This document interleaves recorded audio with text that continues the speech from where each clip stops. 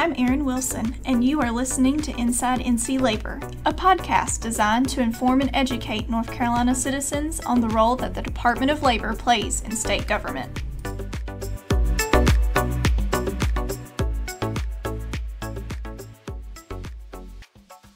Welcome back to Inside NC Labor. My name is Meredith Watson. I'm a Public Information Officer here at the North Carolina Department of Labor, and I'm here with my co-host. Hi, I'm Erin Wilson. I'm the Director of Communications here at the Department of Labor. And today we have Kisha Scotton and Adriana Jordan here with us today. Welcome, ladies. Hello. Hello. Would y'all mind starting telling us a little bit about yourselves? I am Kisha Scotton. I am the administrator with the North Carolina Department of Labor Wage and Hour Bureau. I've been here for about 17 years. I started as an investigator, went to a senior investigator, a supervisor, deputy administrator, and now I've been serving as the administrator for roughly about 5 years. My name is Adriana Jordan. I am originally from Venezuela, but I moved to the States about 20-something years ago, plus I think more. I've been with the department. I'm the executive assistant to Kisha, and I have been with Wage and Hour since I started my tenure in the North Carolina Department of Labor. I've been here 12 years, and I started in the call center, and then went to a case analyst position, and then I became the executive assistant to Kisha. Well, thank you, ladies, for being here with us today. So our first question we're going to talk about is, what does the North Carolina Wage and Hour Bureau do? Primarily, the Wage and Hour Bureau focuses on promised wages, and that's anything promised by an employer to an employee. We also regulate minimum wage and overtime, youth employment. Some other acts that we enforced are the Controlled Substance Examination Regulation Act, Private Personnel Services, the Expungement Act, E-Verify, and medical payments. We don't do a lot of those, but probably 97% of our cases are wage payment. And the controlled substance part is basically just the process of the employer do to test somebody. It's not, we can't dictate anything other than making sure that they follow procedures properly. Another one of our acts is the private personnel. We do get a lot of calls about the private personnel, and it's more geared to staffing agencies and let's just say talent agencies. The majority of them. The difference of these two is there is a licensing process and there's a certification or notification process.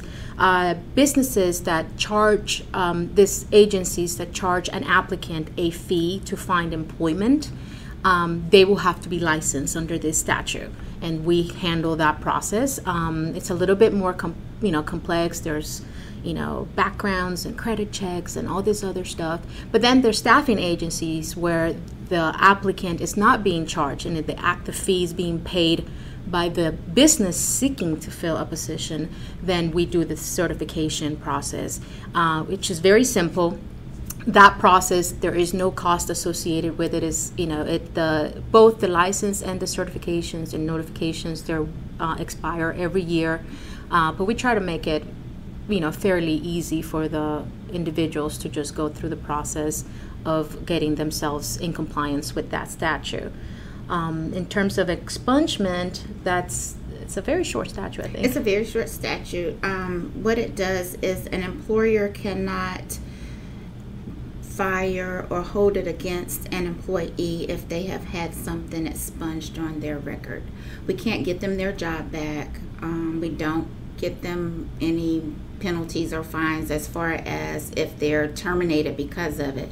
The employer is just penalized for terminating them or doing something adverse to them because of them having a record expunged. Yeah. And then we get into E-Verify. Yes, E-Verify is for employers that hire 25 or more employees 9 months in a calendar year. They have to E-Verify all of their employees within 3 business days, working days. So it's pretty simple. Well, it I think people sometimes have some confusion about what we do with E-Verify. We just, much like the controlled substance, we just need to make sure that the employer followed. We can't get them their job back. We can't, we're not Homeland Security. Those are still things that go through that federal agency. We're just making sure that the employer is in compliance with the statute, and that's what our role in that particular E-Verify. With medical payment, we're talking about the employer. They cannot charge for the process of hiring. They cannot charge that prospective employee a fee for background or medical or even testing, right? That's correct. Drug testing. They cannot charge the employee, make them financially liable for anything during that process of of onboarding. Yes, and so we look at it as the initial act of hiring. There cannot be any charge for criminal background, medical records, anything like that. So it's a lot of this other, like she said, the majority of them, if we have to put them, I guess, in order, is wage and hour is going to be the core of what we do, and then after that, I would say probably private personnel and E-Verify. Medical payment and expungements are very rare. Very rare. And far and controlled few. Substance, private personnel, and E-Verify. Mm-hmm. That's interesting. Yeah. I didn't realize that about the expungement. Uh-huh. Yeah. Mm-hmm. It's not a very well known that we do it, but Right. yeah, we when that came about. I want to think in 2013. Yeah, somewhere around that time. It hasn't been that long that we've been enforcing that statute, but we do. Mm-hmm.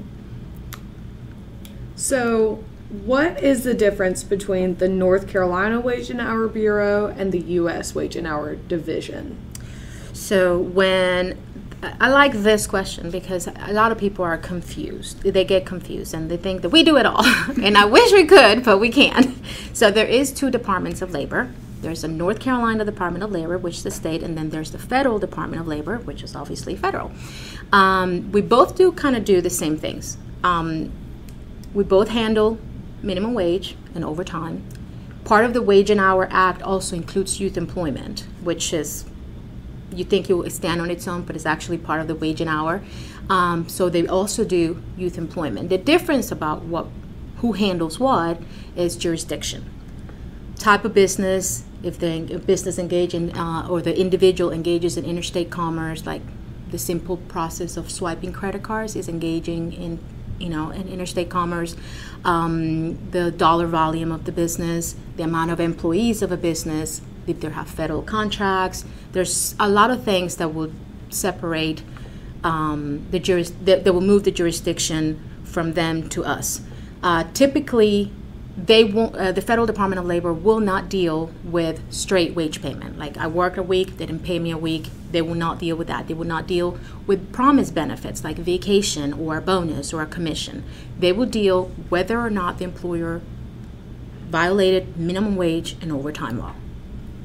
And then they do have the hazardous occupations for the youth employment. That's, we're talking about like even the stuff that's been recently in the news about big chicken factories and all that stuff. That's what they will do. We handle youth employment, like the certificate process for the youth in North Carolina, minimum wage and overtime. But these are more specific to small business, very mom and pop kind of business, few employees, mainly cash. And even then, there's still, even if the business is not federally covered, the employee and their duties may be federally covered. So that's kind of where, we separate duties. Yeah, so for minimum wage and overtime, that's the concentration as far as the State Department of Labor and the Federal Department of Labor. And we start at looking at if the business makes more than $500,000 in a year. So if the business makes more than $500,000 for minimum wage and overtime, it automatically goes to the U.S. Department of Labor. If it's less, It may come to us as long as interstate commerce is not involved. Yeah. So, and I don't know if you want to get into this, tips, because that's a big one that people call us constantly, and it's a iffy question. So I'll let you take on it. Tips. An employer can pay an employee $2.13 per hour, and then the rest of it can be made up through tips to make sure that they at least make $7.25. In the Wage and Hour Act, tips are listed under minimum wage. So the initial intent was for you to make enough in tips to equal $7.25. The majority of employees that are tipped employees swipe credit cards, so that automatically makes them federally covered. So usually when we get a tip complaint, we refer it to the U.S. Department of Labor, because you have that interstate commerce that is involved. Yeah, it's a lot of, our call center. They have to be well versed on this because you have constant people calling and asking and giving you these scenarios. So they do have to constantly be, on point about what information they're giving them, because, it's like, well, we don't want you to waste your time here. You got to go to the feds, and they don't understand. But it's the Department of Labor. Don't you handle everything? I'm like, no, sorry. But it makes it fun. It keeps us in our toes. Well, you had mentioned that the North Carolina Wage and Hour Bureau handles youth employment certificates. So we have a lot of youth working in our state. Can you talk about the youth employment certificate process? Sure. We recently launched, and this is about a year and a half, I would say, maybe longer. Yeah, it's been longer than that, a few years. Yeah, we launched the Youth Employment ID initiative, and it's now the process is completely electronic. Each youth under the age of 18 will need a youth employment certificate in order to work in North Carolina. A youth employment certificate is issued per employer, not per youth. So if you have 15 different jobs, you have to have a youth employment certificate for each of those employers. The process, now if you go to our website, right on the first page, it tells you, what you need to do. But essentially, the youth is to receive this youth employment ID number, which they can do on our website. They get that ID number, and once they have, a good job offer, a viable good, offer, then they will give that ID number to that employer. The employer will then go on our website and complete step 2 of this process, and it's almost like a chain reaction, because once they do that, the system will send an email to the youth and let them know, hey, this business has created a certificate for you, go ahead and take a look at it. We of course want to make sure that mom or dad or the legal guardian is involved in the process and there's approval of an adult. So the system, once the youth signs electronically this certificate, the system will generate an email to the parent. Well, the system will prompt the youth to put the email of the parent or legal guardian, which then generates that last email for mom or dad or the legal guardian to sign off. Once that process is completed, that the certificate is valid, and it will be emailed to the employer. The mom, I think parents can pull up the certificate and that last step, and then everybody's good to go. But that certificate should be in the system before they start any physical work, and that's important for employers to know. Do not let youth work without a certificate at all. Yes, and we issue, so far through December, I think we had issued 37,000 youth employment certificates. Wow. And so the new process, that certificate means that the youth, the employer, and the parent have all completed everything, and that certificate is valid as long as they have not started working. And Adriana reviews each and every one of those certificates. Yeah. So we review those on a daily basis to make sure it is a system. So we also want to make sure that we have that human eyes on those certificates. If we see something that's not matching, we will contact employers, which I do. One of the things that so last year, 15-year-olds were allowed provision, the provision was put in place that they could work in an establishment that had an ABC on-premise permit. But that expired in December. So certificates were allowed, and the system allowed these businesses that had ABC on-premise permit to get these certificates for these youths that were 15. That's no longer the case. It reverted back to 14 and 15-year-olds cannot work in an establishment that has an ABC on-premise permit. They can only do so if there's like outside grounds. Like, let's talk about maybe a golf course, where usually the bar is completely separated from what they're doing. They're in the golf course, or they're in a swimming pool, kind of that. So that has reverted, and employers need to, now they're like, well, what? The system's not letting me do this. Well, the statute, and the temporary provision expired, and so now they are not allowed, so you just need to make sure that you're not working with youth.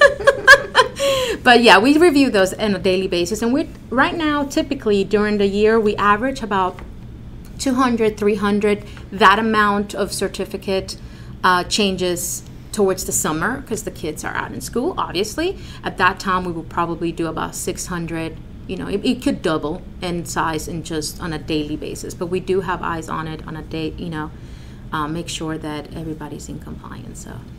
So let's say someone's looking for like a summer lifeguarding job or something. How far in advance do they need to start that process before they start their job? Let's say if they start in June. Well, the good thing about the certificate process online is that it's fairly quick. It literally can be done within hours. That's awesome. As long as everybody does their part in a timely basis. And the employer, we make it like that so the employer is forced to go on our website and read and understand what they're doing. The certificate itself also tells them, hey, make sure that you are in compliance with all these things, because ultimately it is the responsibility of the employer to make sure that that person, that youth that they're employing, is compliant with youth employment law.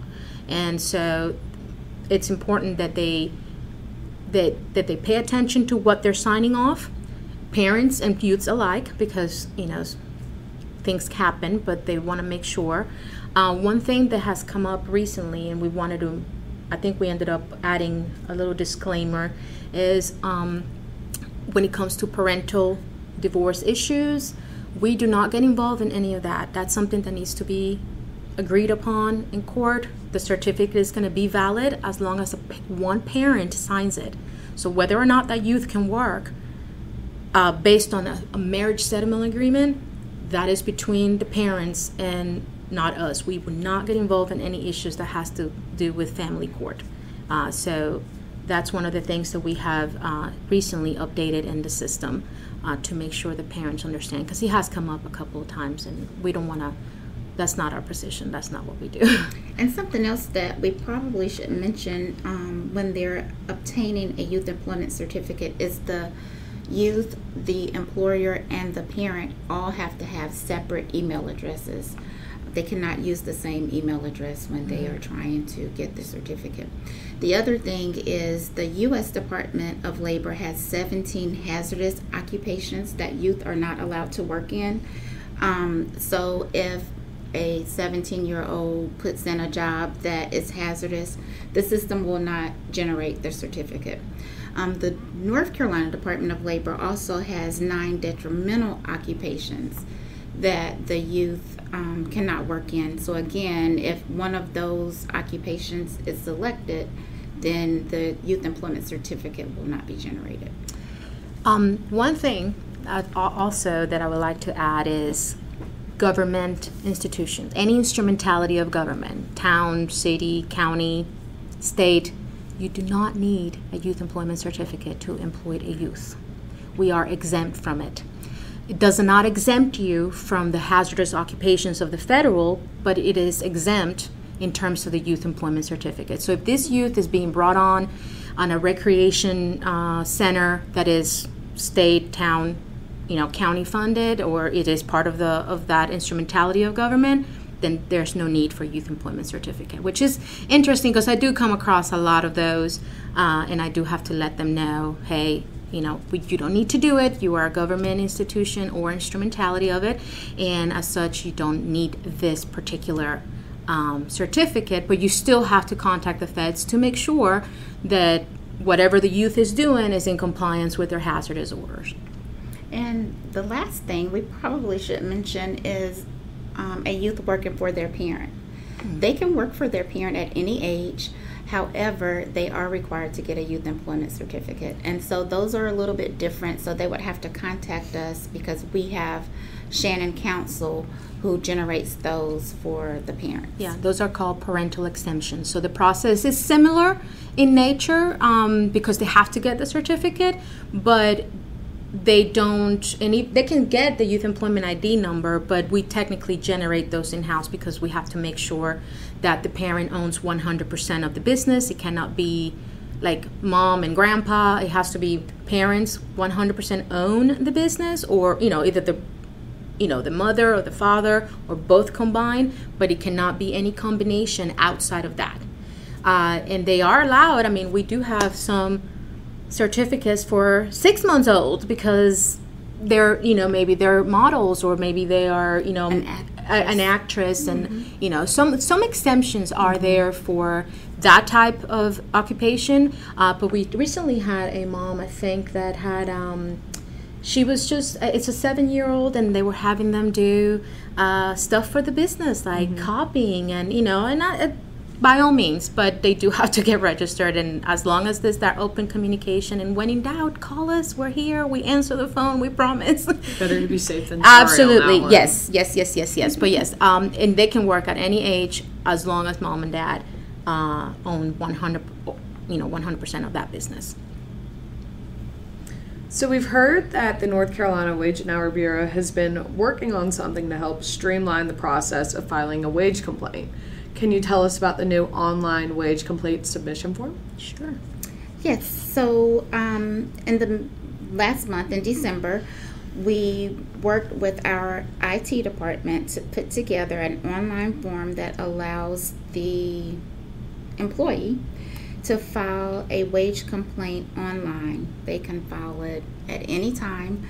We do have a call center that is available 8 a.m. until 4:45 p.m. Monday through Friday. But with the online complaint form, you can fill it out at any time. And we review those on a daily basis. We started this in the middle of December. So far we have entered 142 complaints.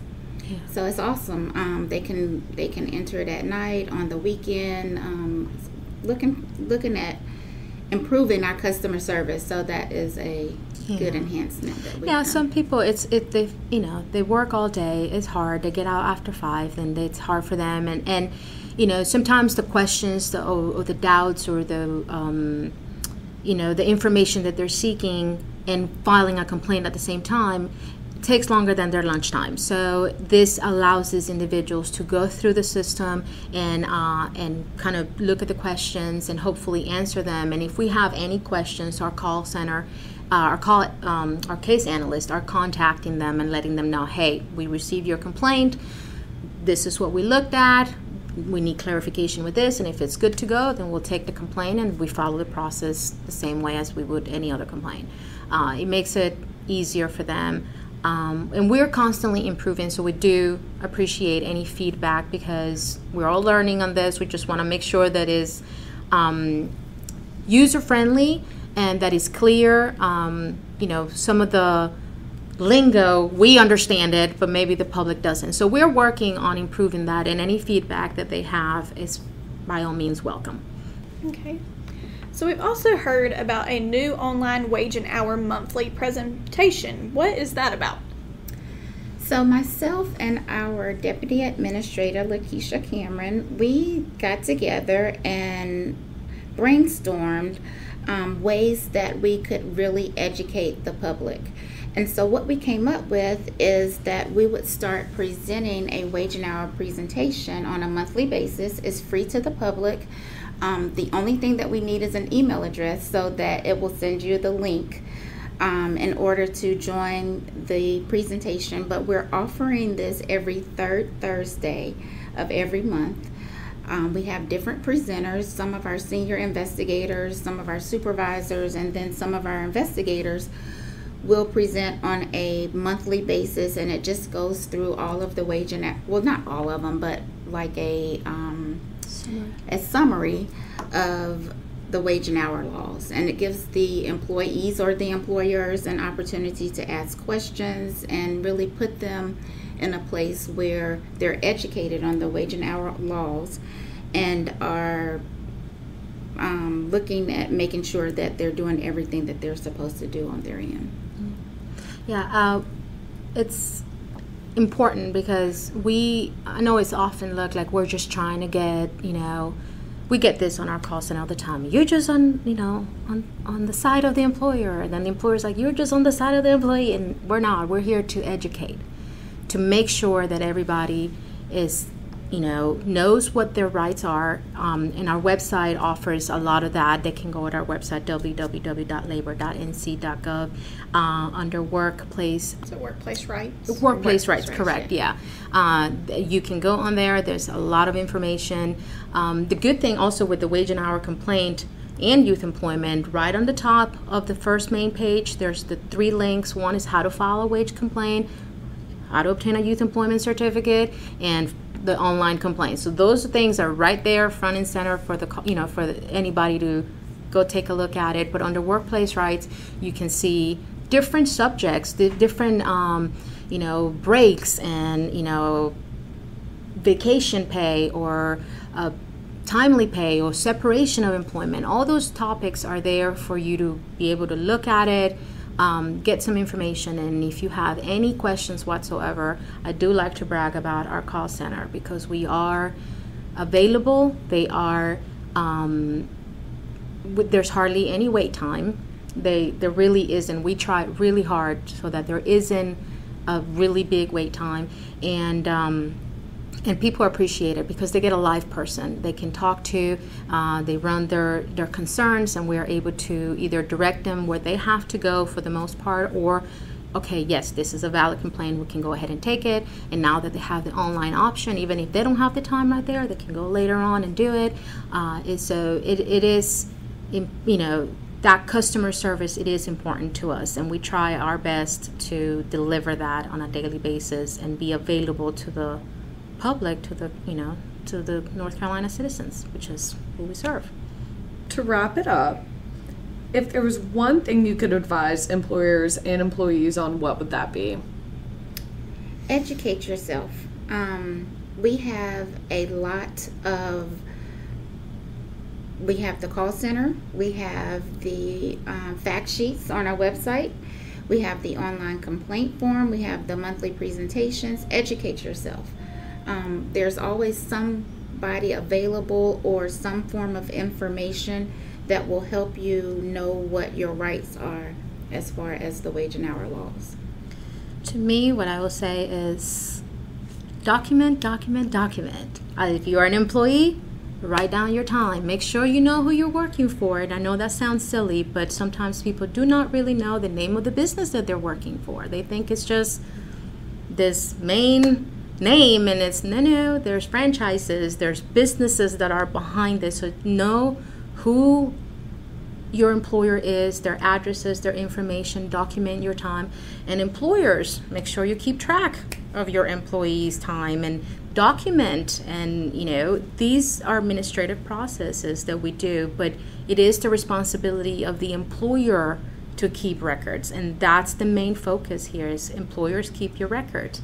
And when in doubt, before you make any deductions, before you get mad and try to do something because you feel it's fair, call us, talk to us before you do it. We may not be able to prevent the person from filing a complaint, but you can be informed and know that you did or did not do something wrong. And that's the best we can do. It's what I tell usually our callers, and I tell even our call center, is all the time. I say, just because something is not fair doesn't mean that the employer violated the law. We just need to make sure that we know what that is, and that's what we're here for. Well, thank you, ladies, for being here with us today. Is there anything else y'all wanted to talk about before we finish it up? It's been a pleasure. Thank you for having us. Yes, absolutely. Thank you. Thank y'all.